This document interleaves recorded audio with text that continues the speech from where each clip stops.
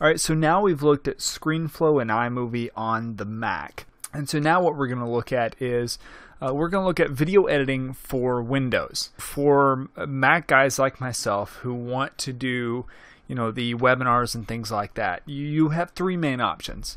The first is Boot Camp. And what Boot Camp is it's Apple's solution to be able to run Windows on the Mac. It's free, it comes with the Mac, and what it does is it essentially sets up a separate partition.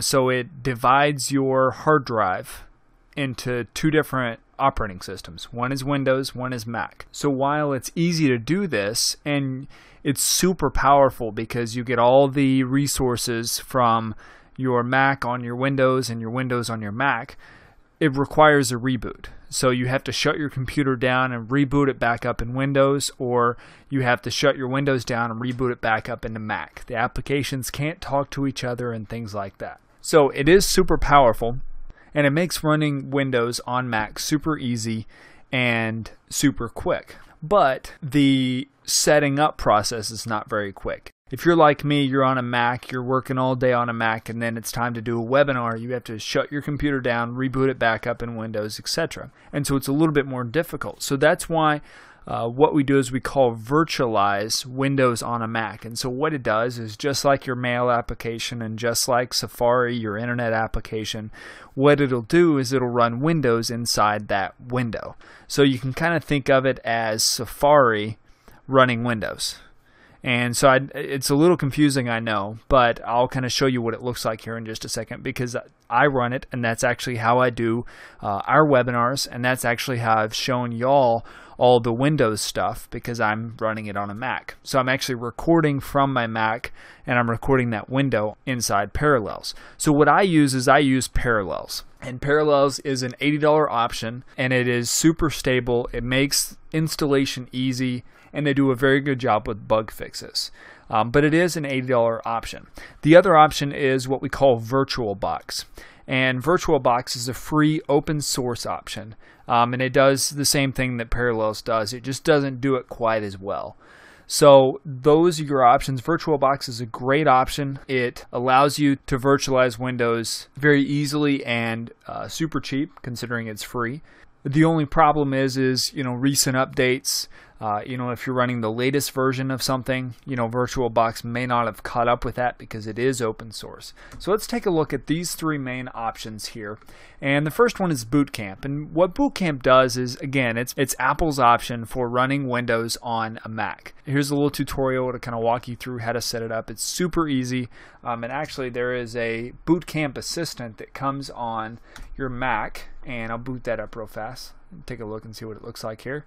So what it'll do is it'll walk you through every option and everything, and essentially it creates a separate partition on your Mac for Windows. The other option that I recommend is Parallels, and actually right now it's $60 instead of $80, but regularly it's $80. And what this does is it virtualizes Windows on a Mac. This is the one that's super stable, and it is easy to set up. They walk you through the entire setup process, and this is the one that I recommend. This is the one that seems to translate the power from Mac over to Windows. And it has a couple of other features. For example, you can actually get rid of the Windows environment and actually open up your webinar so it looks like it's running on a Mac. It has Mac Windows, it has all that kind of stuff. And so those are just kind of some of the features, that you can see with Parallels. The competitor to Parallels is VMware Fusion. And VMware Fusion is good.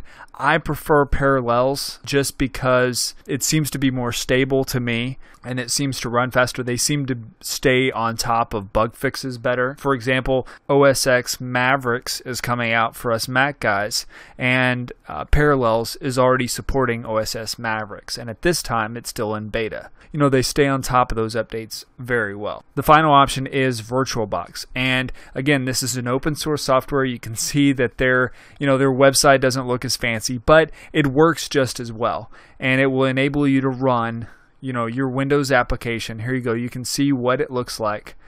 You can run Windows applications on a Mac. You can run Mac applications on a Windows. So you can actually see here, this is VirtualBox for Windows, and they're actually running Ubuntu on it.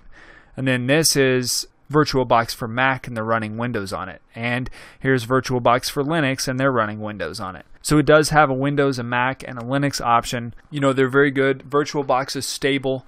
It's not quite as good as Parallels, but you know, it's kind of, as the saying goes, you get what you pay for. You know, VirtualBox is great for starting out. It's great if you're not putting a lot of demand on the application on Windows. Just a couple of things to keep in mind. You know, VirtualBox does support Windows 8, but it doesn't seem to be very good. So I recommend you either do Windows XP or you run Windows 7. That's kind of what they recommend. And Parallels, I actually am running Windows 8 on all my applications, and they've done a very good job with keeping that updated. So those are the options as far as running Windows on your Mac, because it really is required to, you know, do these webinars effectively. They do have a Mac application, Citrix does, for GoToWebinar, but it just bothers me. It's not very polished. It seems to have a lot of bugs, and it seems like they don't put a lot of time and effort and money into their Mac application.